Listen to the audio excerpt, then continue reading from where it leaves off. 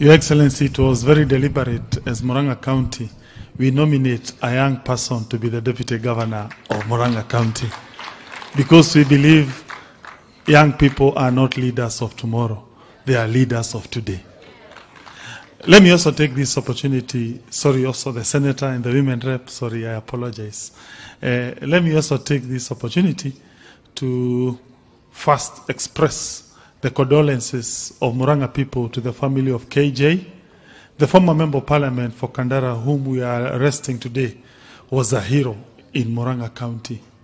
He initiated major developmental projects which remain signature to Kandara and also to the entire Moranga County. We shall also remember his love for justice.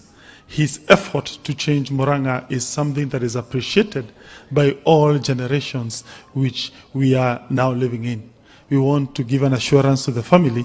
As a county, we will do our best to support the family.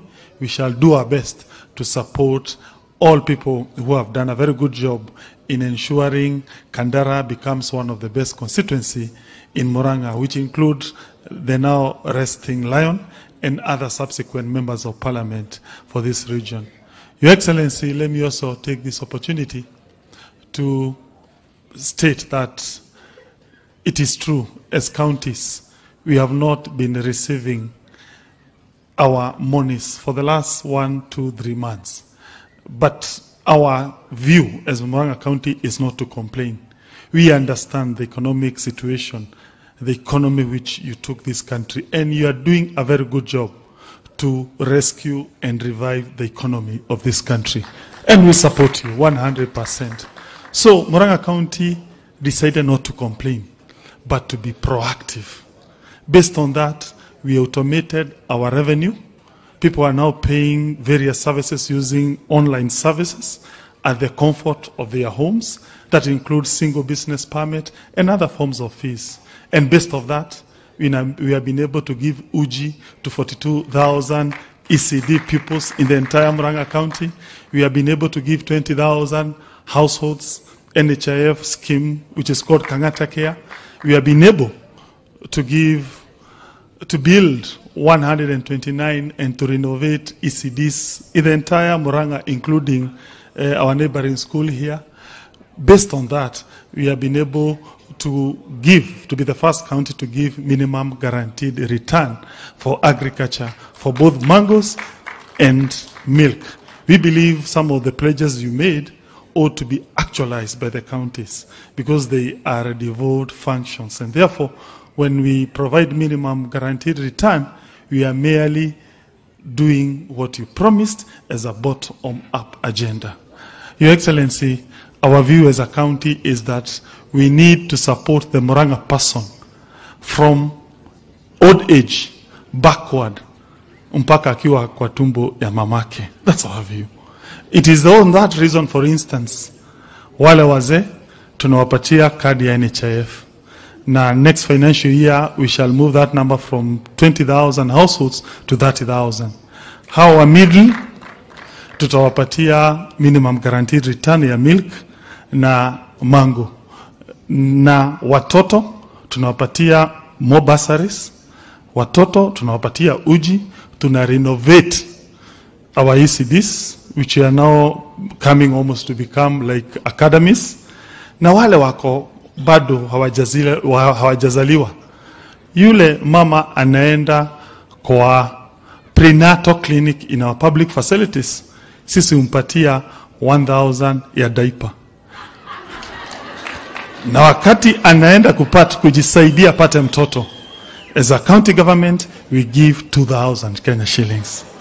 What is the rationale, Your Excellency? The rationale is simple.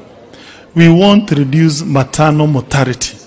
We want to incentivize our women to deliver in our public facilities. And based on that, we are therefore supporting the entire life cycle from conception up to age, to old age. That's our view, and we hope we are going to uplift the people of Moranga County. We'll only seek 2 things as a county government. Number 1,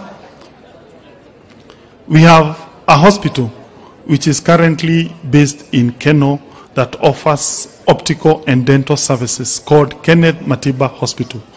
We want to move that hospital from Keno to Mackenzie down here. So we are asking you, we have allocated 50 million Kenya shillings. Please add us something little because it's a multi-million project. Secondly, there was a hospital that was being built by the current CS of water in Kandara town. We have allocated 20 million. Consider partnering with us to finish that project. Finally, Your Excellency, we support your effort to fight corruption at the national government. You have done a good job to stand against people who want to steal various commodities, particularly medicine at KEMSA.